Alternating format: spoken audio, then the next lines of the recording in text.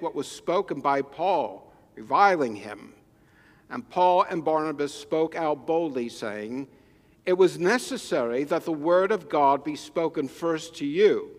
Since you thrust it aside and judge yourselves unworthy of eternal life, behold, we are turning to the Gentiles.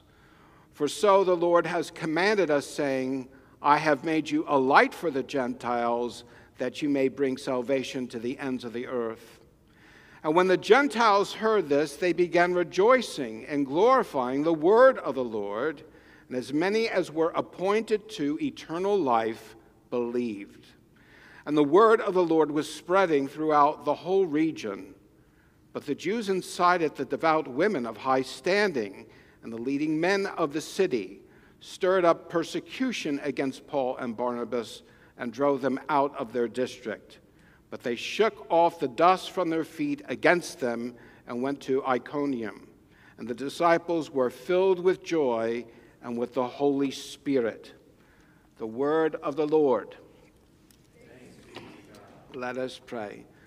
Father, once again we bow before you. We acknowledge that we are in need of being taught and instructed, our eyes opened, our hearts enlarged, our affections drawn after you. We thank you so much for the outpouring of the Holy Spirit, that the same one who inspired this word can now illuminate our hearts and minds to understand it and to apply it for the sake of Christ and his gospel. In his name we pray. Amen. You may be seated.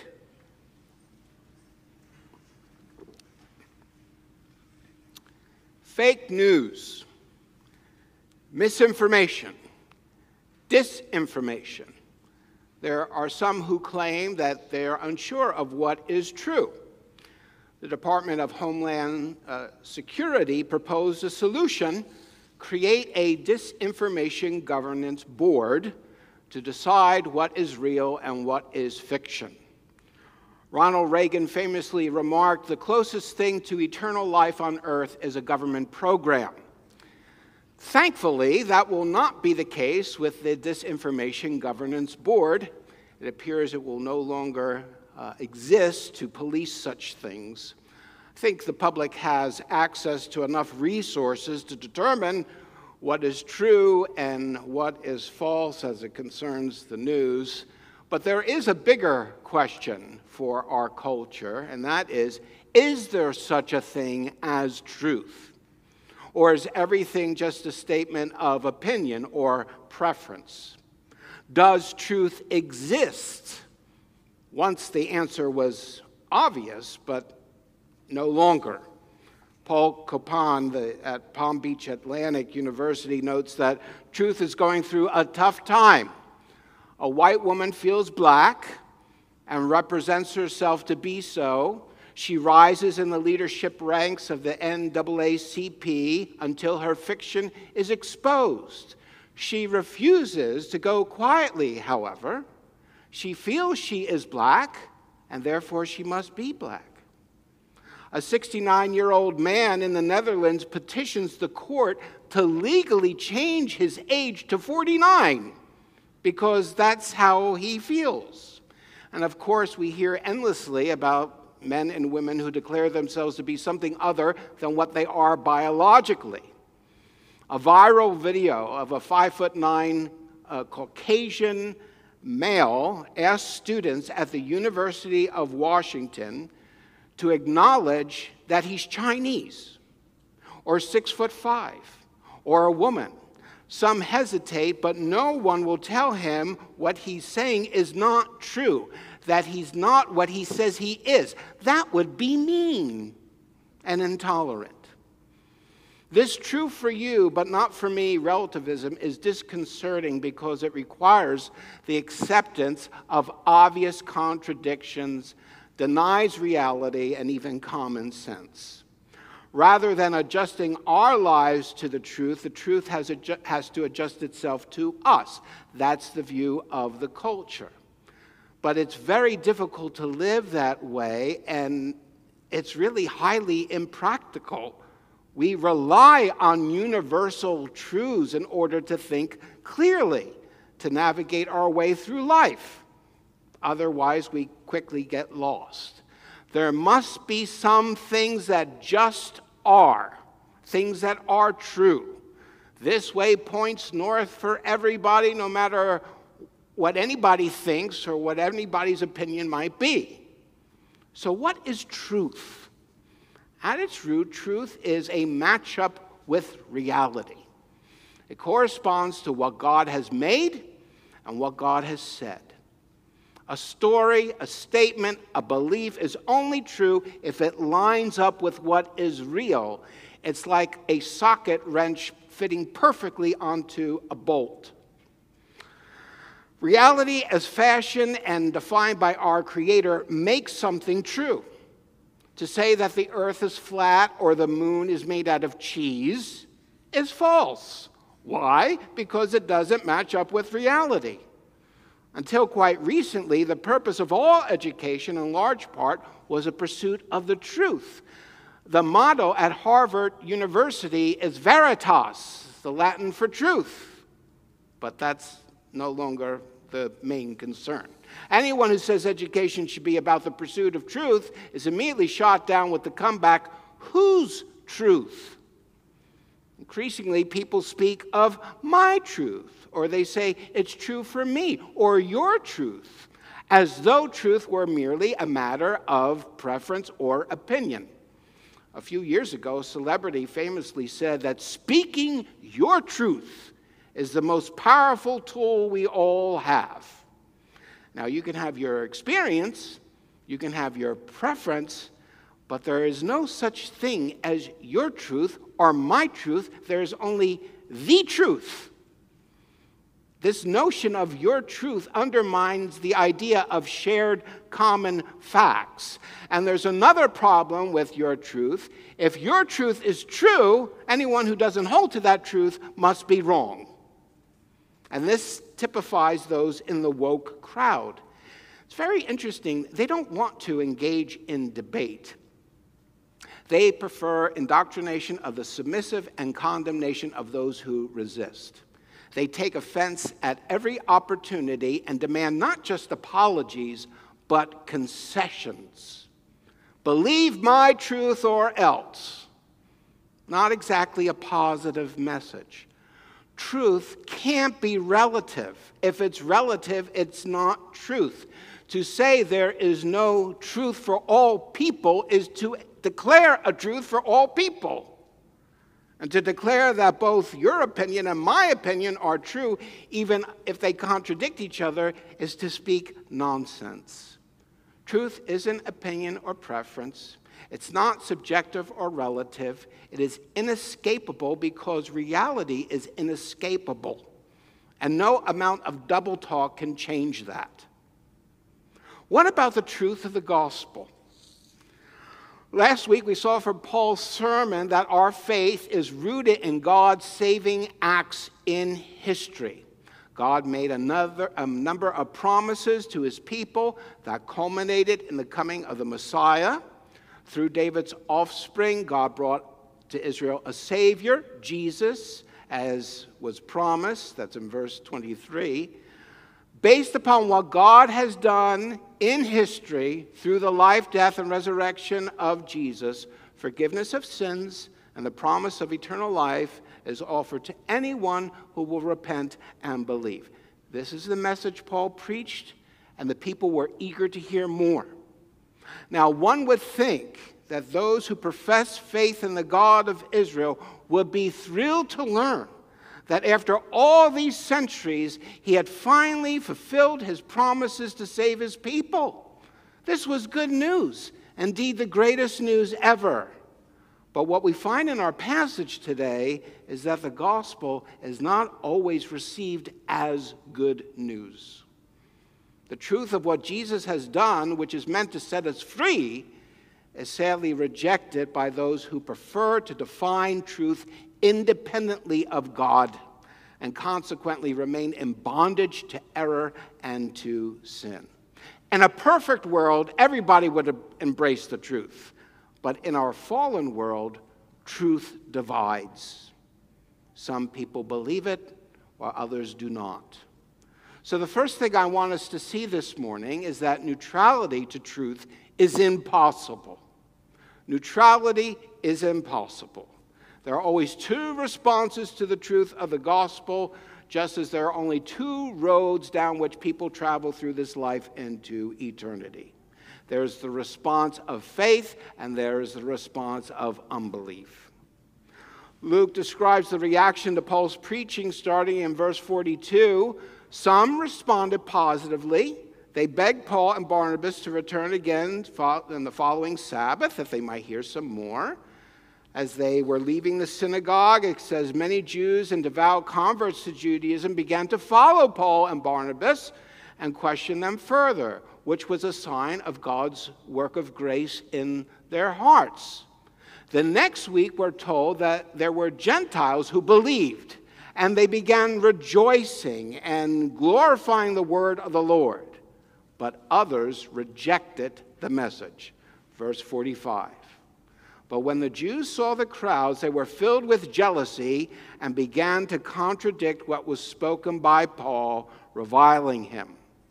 Some of your translations say they were blaspheming, suggesting that they were talking abusively about the name of Jesus. Not all Jews opposed Paul's teaching, but in general, the reaction to the gospel divided along ethnic lines. Now, in the book of Acts, jealousy seems to be the typical reaction of the Jewish leadership as the apostles' teaching grows in popularity and threatens to eclipse the Jewish establishment. And this is inevitable for those who are concerned more about power and prestige than they are serving God. In Acts 5, we're told that the Sadducees were filled with jealousy as the crowds came out to hear the apostles proclaim the gospel. In Acts 17, Luke says the Jews were jealous when some of their own and a large number of God-fearers in Thessalonica were persuaded and joined Paul and Silas. And then we have this incident in Acts 13.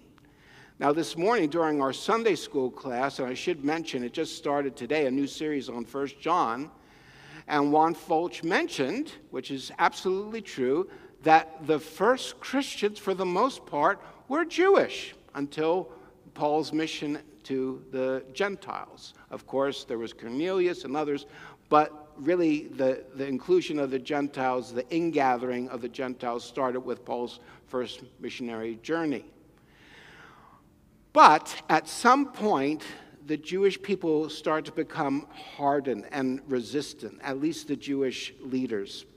Those who opposed Paul were not jealous for the glory of God, but for their own standing in the community. The balance of power was shifting, and the Jewish officials obviously felt threatened.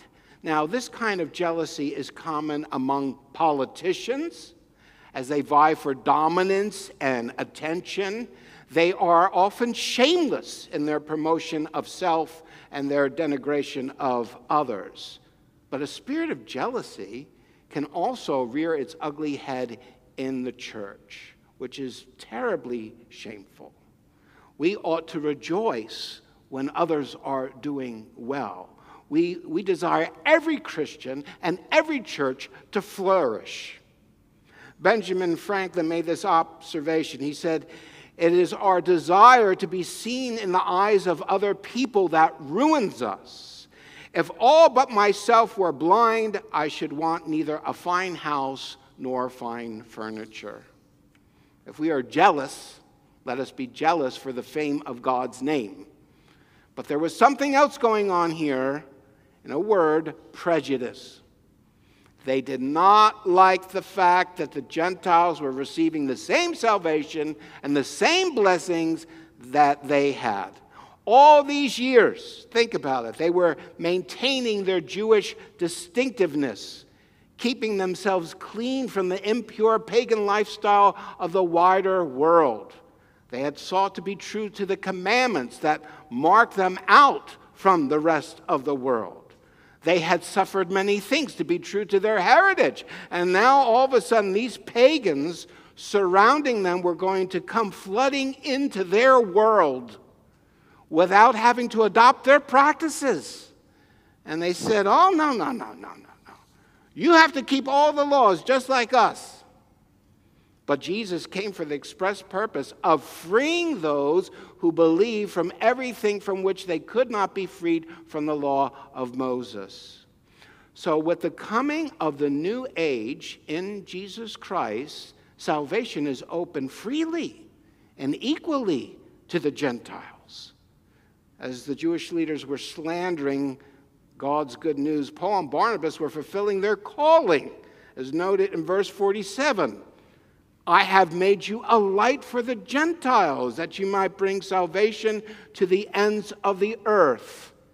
This had been God's plan all along, to include the Gentiles, people like us. But the Jewish leaders want everyone to stay in their system of works. You see, the gospel robs people of any ground for boasting, and their pride couldn't handle it. Who is resisting Paul? It's the religious crowd. And they were so opposed to it that they rallied others to join them. This is terribly ironic that devout Jews who would normally keep themselves separated from the pagans are now joining together with them in order to fight against the gospel. Verse 50. But the Jews incited the devout women of the city and stirred up persecution against Paul and Barnabas and drove them out of their district. Now, it seems amazing to us, those of us who love and worship Jesus, that anyone should reject him. He comes to us so tenderly, so gently as the Lamb of God. All he does is so generous and so sacrificial. We marvel that any would refuse him. What has he done that someone should refuse to become his disciple and accept his salvation? Well, we know the answer. It is the natural response of a heart hardened by sin to pursue a self-directed life rather than to come into the light of the gospel. But though we are bound in sin, we're still responsible for our choices. And you notice how Paul and Barnabas respond to their fellow countrymen. It's pretty sharp, but it was necessary. Verse 46, they say, it was necessary that the word of God be spoken to you first. Since you thrust it aside and judge yourselves unworthy of eternal life, behold, we are turning to the Gentiles. The gospel had to be preached to the Jews first. God had made his promises to the nation of Israel, and so they were the first to hear what God had done.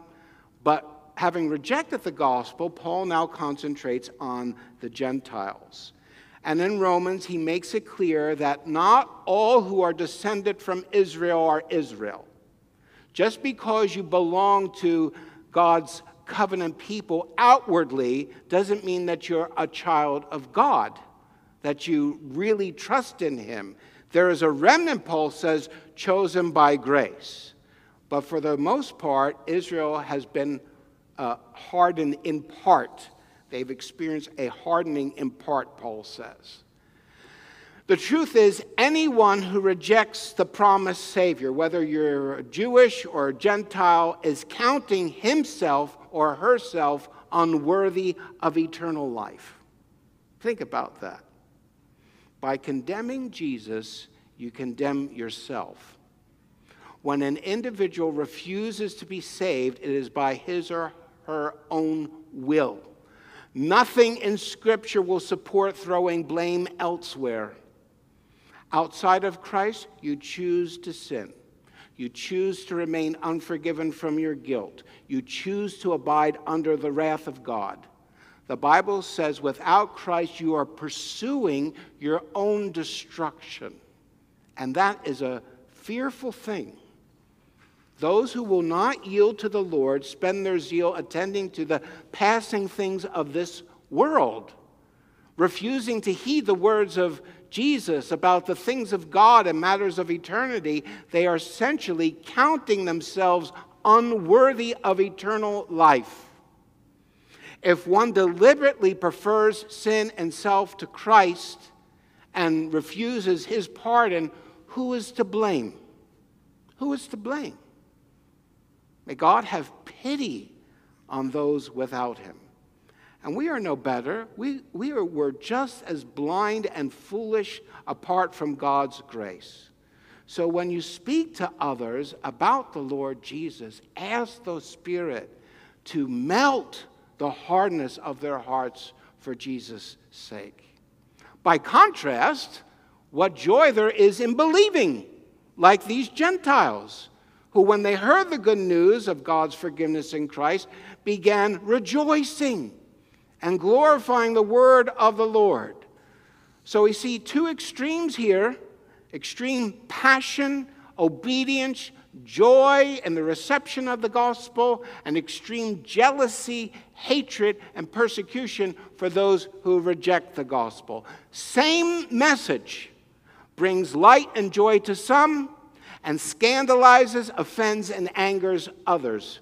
So the obvious question arises: why does it have one effect in some and the opposite effect in others? And that's the second thing that I want us to consider.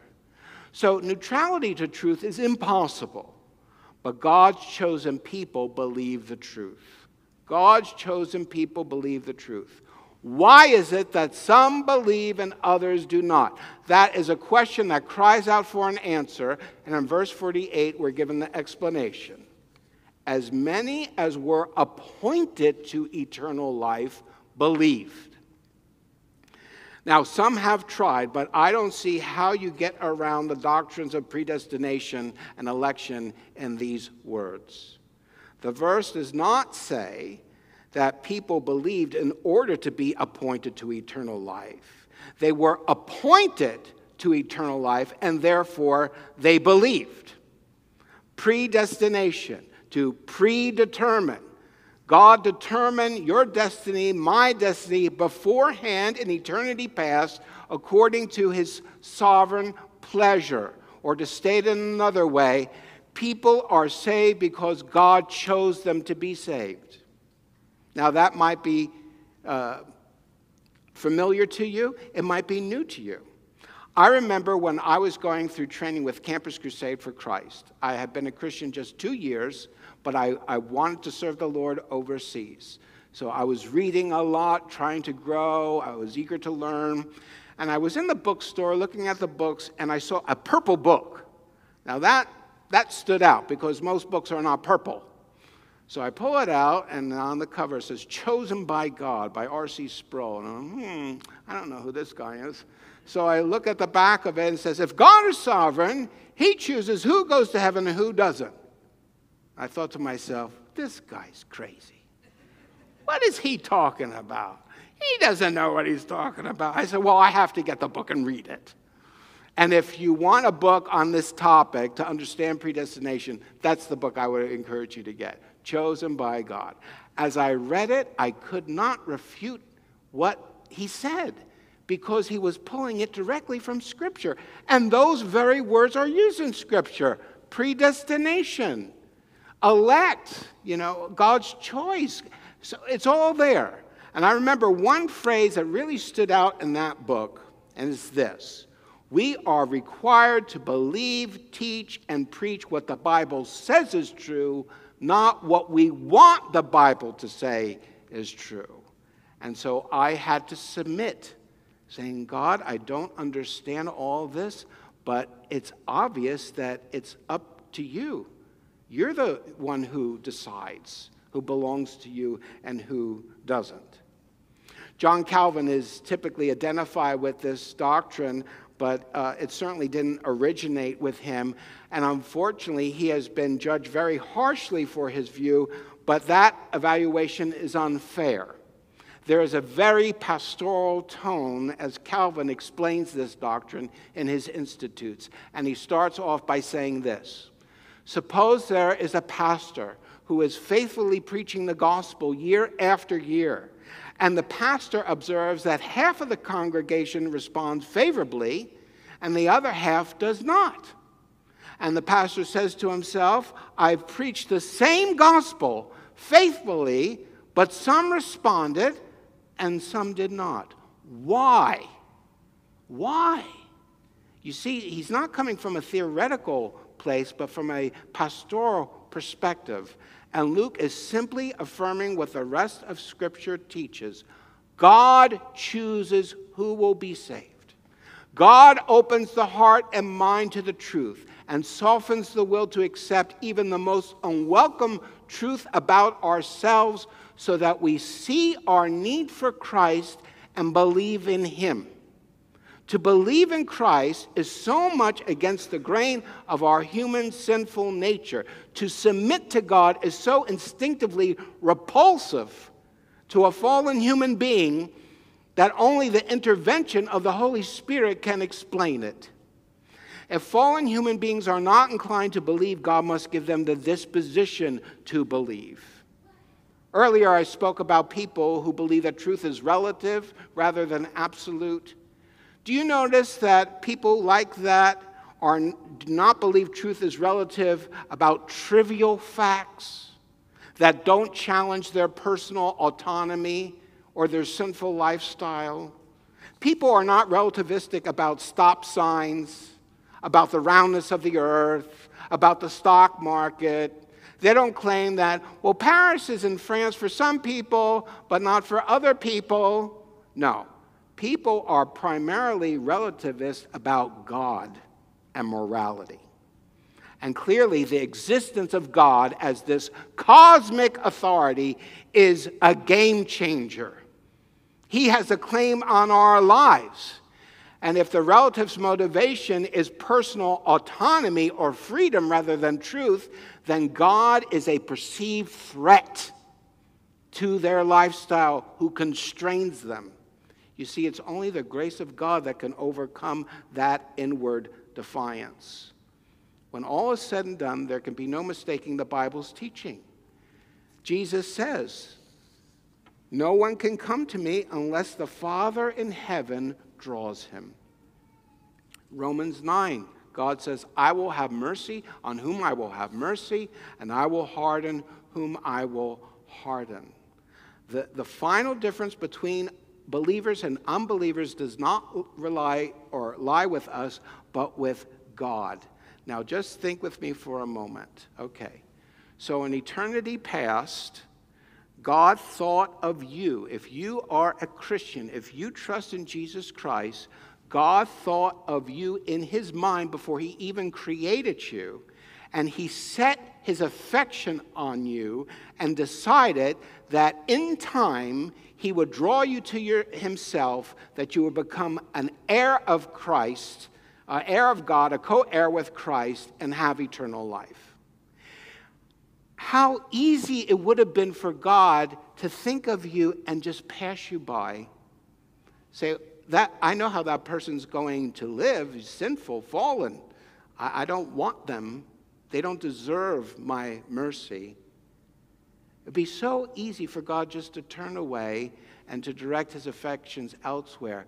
But he loved you. Before the creation of the world, he decided that he wanted you in his family forever. What happens when you understand that and embrace that truth? It humbles you because you know it could have been otherwise. After I read that book, Chosen by God, and I didn't like it at first, it brought me to my knees in worship because I said, oh, God, it wasn't me. I didn't choose you because I was smart or because I realized it on my own. It's because you gave me the grace to believe. You chose me, and that's why I believed in you. It makes a total difference to understand who the author of salvation is. Either it's all of grace, or then I had something to do with it. But the only reason you and I believe is because we were appointed for eternal life. Some people despise this doctrine exactly for the same reason they despise the gospel itself, because they don't like the way that it lowers them. It leaves no room in their to think that, oh, I'm in control of my life, I'm in control of my destiny. It makes them entirely dependent upon God and his good pleasure. Fallen men and women are worshipers of themselves, and this doctrine lays them in the dust before God. For the Christian, this truth lies beneath true humility.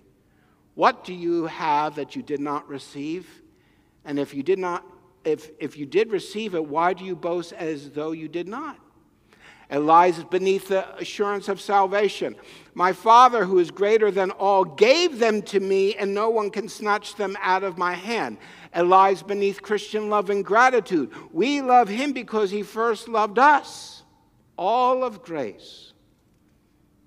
Not all will believe, so how should we respond? And that's the last thing I want us to see. So we've seen that neutrality to truth is impossible. God's chosen will believe, and even when rejected, we rejoice in the truth. When the Jews rejected the gospel, Paul and Barnabas didn't quit and go home. They turned to the Gentiles in obedience to God.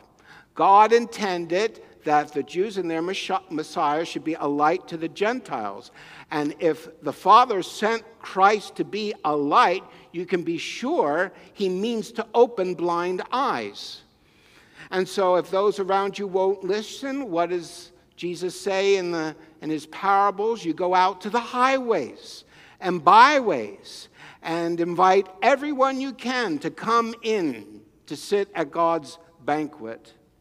Even though their lives were threatened, Paul and Barnabas continued to boldly preach the gospel. When it looked like they were going to be stoned, in chapter 14, they fled to other cities. The point being, they did not let opposition or even the threat of death stop them from proclaiming Jesus as the light of the world.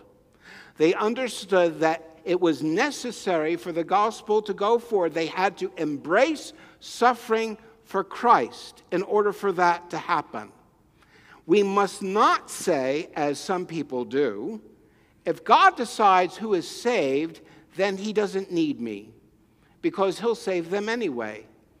That's unbiblical reasoning. Is that how Paul and Barnabas thought about it? Oh, well, they're giving us a hard time. I think we should stop here and just go back home, because if God's going to save the Gentiles, he'll do it without us. Notice verse 49. And the word of the Lord was spreading throughout the whole region. Why? Because those who believed became witnesses as soon as they were converted. We are God's instruments to accomplish his will. I wonder if the reason that we don't speak about Jesus more is because we fear rejection. The fear of rejection can paralyze us.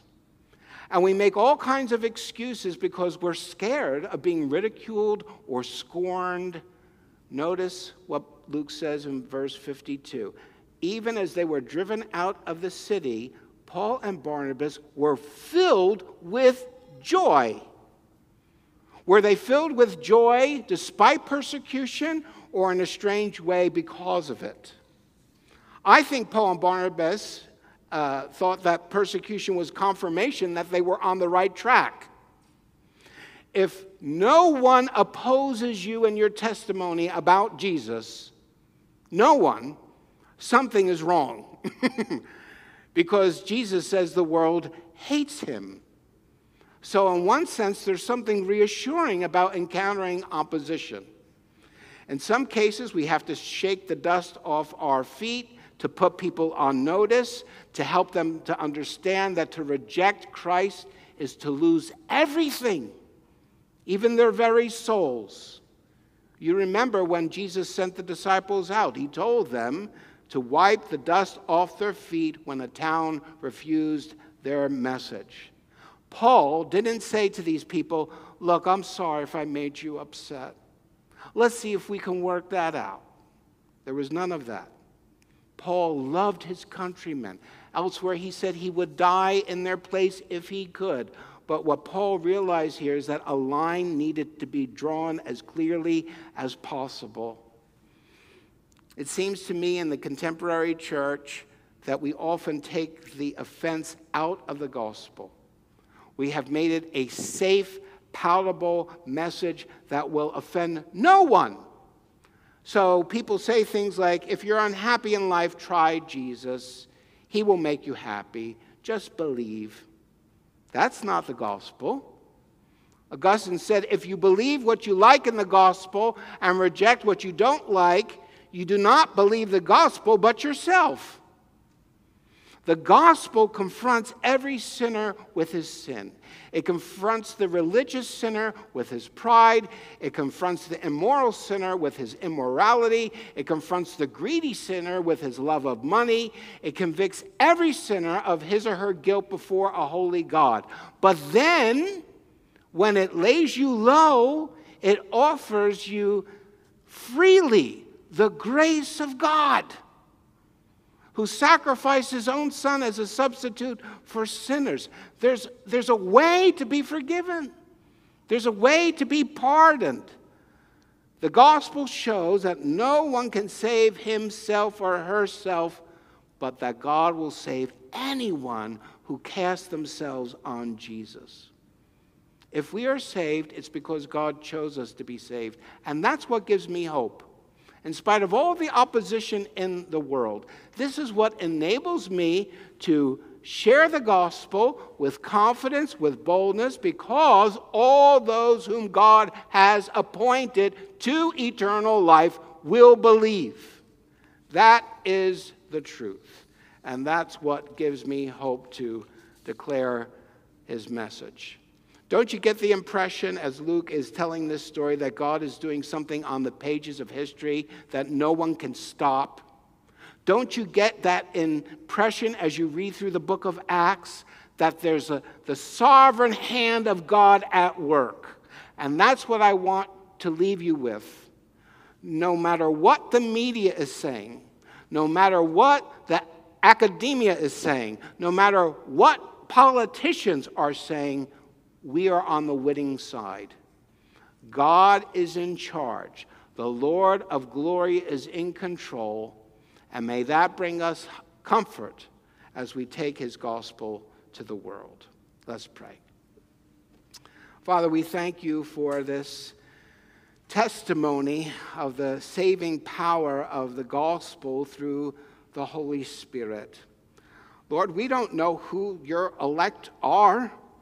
Our responsibility is to share with as many people as possible and let you do your work. We thank you so much, Lord, that you chose to have favor on us. We did not deserve anything, and yet you adopted us into your family. We trust that you can extend that same grace to those around us, even those who seem to be so hardened. You can change that heart by giving them a new heart in just a moment. We pray that we would not be discouraged if people reject the message. This is to be expected. But we trust that as we share and as you use us, that you will fulfill your good will and that you will use us to fulfill your great commission to the ends of the earth. Amen.